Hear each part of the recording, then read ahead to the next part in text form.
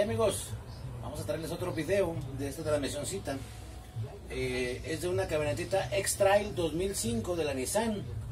Es la misma que trae el Altima 4 cilindros, ¿verdad? Reportan, bueno, arrancaba bien, hacía lo que es el cambio a segunda, y ya la tercera ya no lo tenía. Vamos a desarmarla. Ya saben, como siempre, adelantamos quitando muchos tornillos por lo mismo.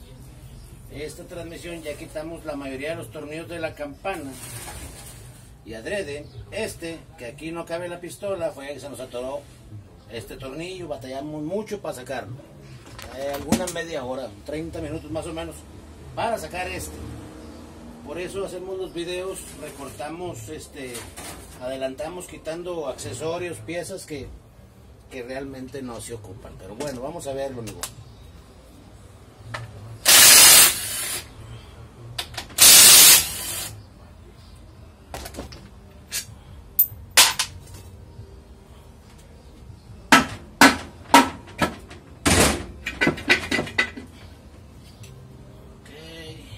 Saben, como siempre, estas cosas a veces son fáciles, a veces se batallan. Vamos a hacerle fuerza con otro aquí.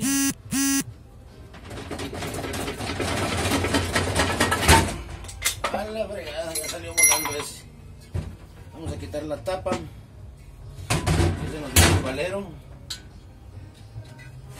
Para que no se les anden perdiendo los valeros, vuelvan a meter la taza. Y ahora le vamos a dar un golpecito a un lado. Un golpecito leve para que ya no se vuelva a salir la taza.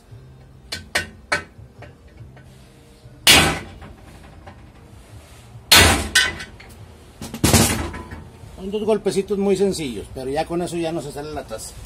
Así se ahorran de que se les ande perdiendo, o dónde iba la taza, o cosas de esas, ¿verdad? Este es el diferencial, también lo vamos a echar para un lado.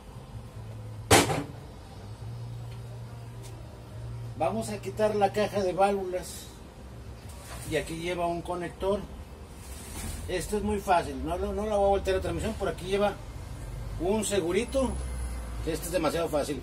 Nada más les tiran y sale el segurito para lo que es el conector, y unos golpecitos y sale. Es muy sencillo, ya salió. Vamos a continuar, quitar todos los tornillos de la caja de válvulas.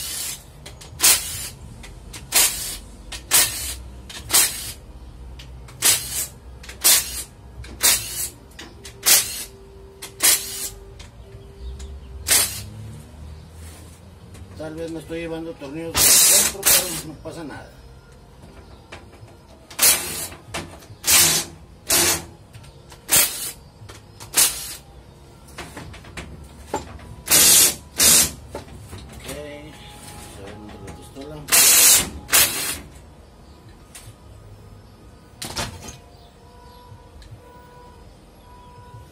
Necesitan ver la posición en que está a la hora de que la vayan a volver a instalar.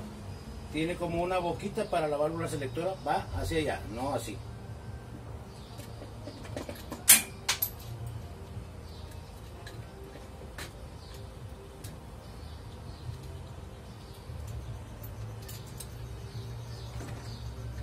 Ok, esta es la cajita de válvulas. Así la vamos a dejar con todos los tornillos ahí. Aquí se nos cayó uno, pero bueno. Vamos a quitar los pistoncitos que van en la carcasa, son acumuladores. Estos si lo sacan así duro, todavía están trabajando, pero si dice yo lo saco con la mano, es porque las ligas ya no sirven. Y ahí ya pueden empezar a ver dónde hubo problemas, ¿verdad? No es para que los vuelvan a dejar así. Igual lo empujan, debe salir aceite, es que sí está haciendo su trabajo. Ya descartan de que no son los acumuladores los del problema. Aquí tenemos ligas, 1, 2, 3, 4 liquitas. Todas estas ligas van nuevas, ¿verdad? Pero 1, 2, 3, 4. Estos son para lo del pistón de la banda y estos son para los discos de abajo. Vamos a quitar el tubo. Por aquí pasa presión de aceite. Este es un pistón. De aquí ya manda la presión para que aplique los cloches.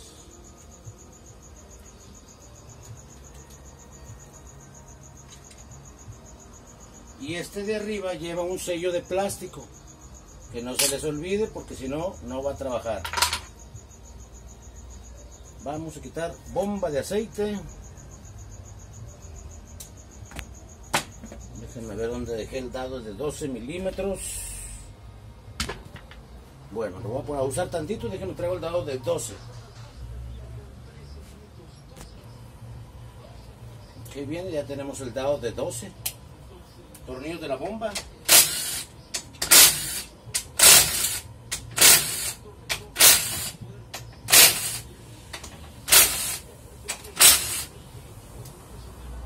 En la parte de aquí de arriba van a ver que tenemos esta plaquita. Este es como un desviador de aceite. Ya saben, va acá arriba.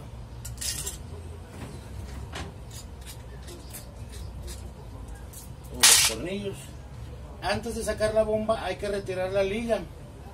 Esta liga va en la flechita del tambor. Esa liga es muy importante también porque es para que aplique lo del lock-up, el clutch de la turbina.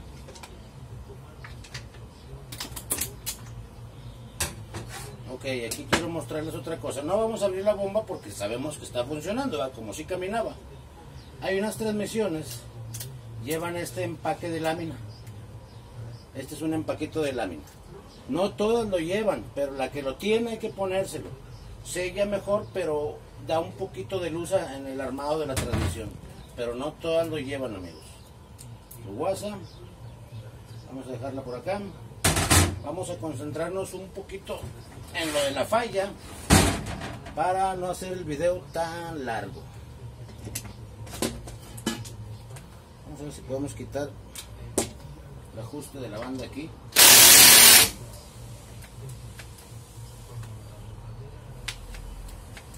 Ah, qué risa. Se nos acabó la pila. Bueno, vamos a darle con otra pistola.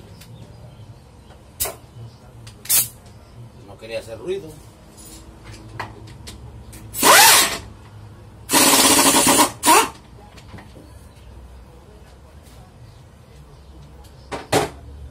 Este ajuste de la banda lleva un tornillo de los Torxon, es número 40, para que lo tengan ahí como dato. Vamos a sacar los dos tamborcitos. Aquí como va la banda, amigos, déjenme quitar esto. Va la banda, de este lado lleva un ancla, de este no, donde va el perno del ajuste no hay problema. Pero de este lado, donde va el pistón, lleva un ancla. Este es el ancla, ¿verdad? Ah, que la fregada. Esta es la que va a ir de este lado. Acá no, aquí sí. Y la banda, ya la pueden ver, está totalmente dañada.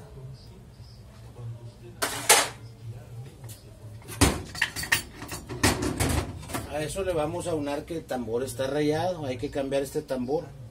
Ya no va a servir. Aquí trabajan los discos de reversa. Ya tienen bastante juego también los disquitos. Pero no vino por reversa. La reversa todavía trabajaba, ¿verdad? Vamos a ver. También ya no van a traer pasta. Van a estar muy fregaditos ya.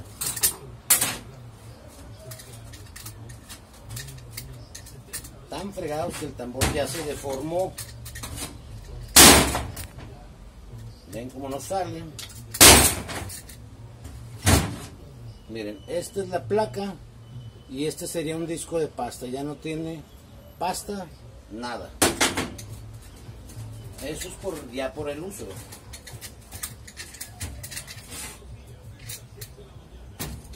Y es que aquí ya tiene una muy buena rebaba enterrada. El disco ya se enterró ahí en el tambor. Por eso no sale. Bueno, vamos a dejar eso. Total, ya vieron que hay que cambiar este tambor. ese ya no sirve. Estos son los discos para tercera. Y esta es una pista, este debe salir suave, pero no sale porque aquí está el daño. Para los discos que trabajan en tercera. Pueden ver cómo ya está todo recalentado.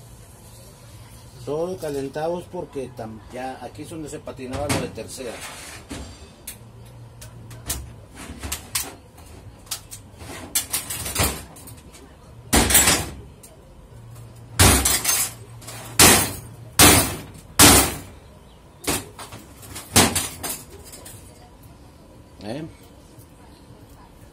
Estos discos se ponen al rojo vivo adentro, ¿eh? Por eso dicen que se queman.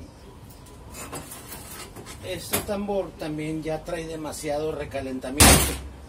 Vamos a cambiar los dos tamborcitos para descartar que haya problemas más adelante. Y esta es la pista. Aquí está otro disco de pasta que también ya está bastante amarrado aquí en la pista.